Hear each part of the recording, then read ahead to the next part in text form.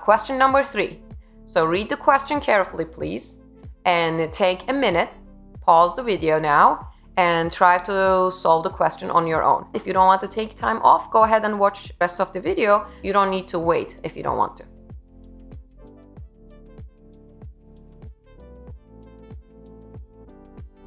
Okay, let's look at the solution. So there are 2 types of loads. So far we have seen the examples for point loads. And this is the first time we see a distributed load.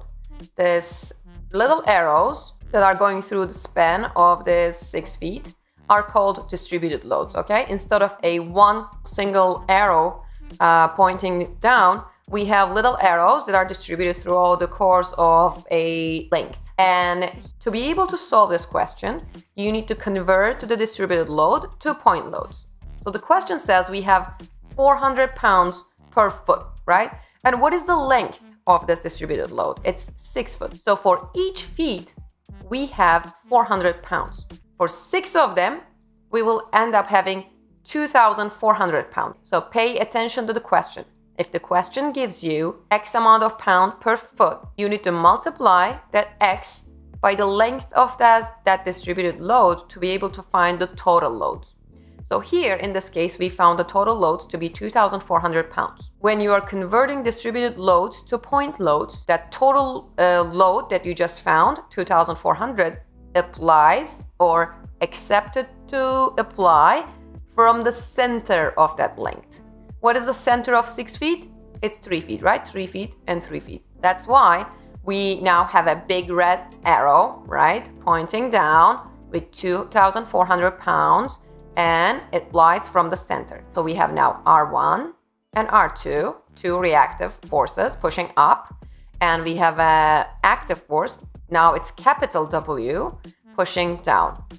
And where does it apply? It's from the center of that 6 feet. Before we move forward, I would like to talk about something that is very important. So in this question, we saw a 400-pound load that is distributed over the course of 6 feet. But sometimes the question is asked differently. So you have to pay attention to the type of distributed load that is given to you in the exam. If it is like this question, if it says X pounds per foot, then you need to multiply the distance by weight. But sometimes the question gives you the total load.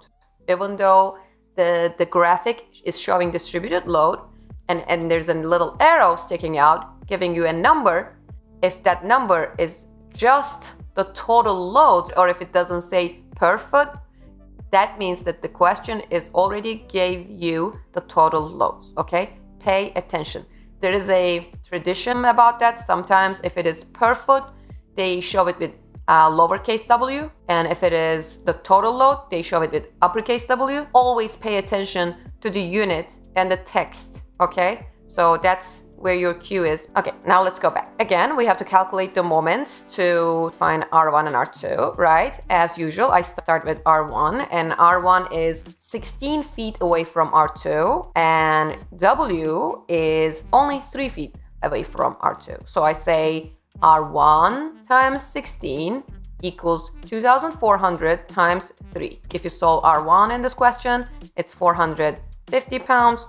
And if you do the same thing for R2, again, it's going to be W times 13 feet, because that's how much it is further away from R1. Because when we are looking for R2, our 0 point is accepted to be R1. So we are trying to calculate everything towards R1. We are trying to think that R2 and W are competing to rotate this beam to the point of R1. And R2 in this equation is going to be R2 times 16, going to be equal to 2,400 times 13 feet, right? And if you do the math, R2 is going to be 1950. And let's verify answers here. What is R1 plus R2 should be? It should be equal to W, right? So 1950 plus 450 should be equal to 2,400.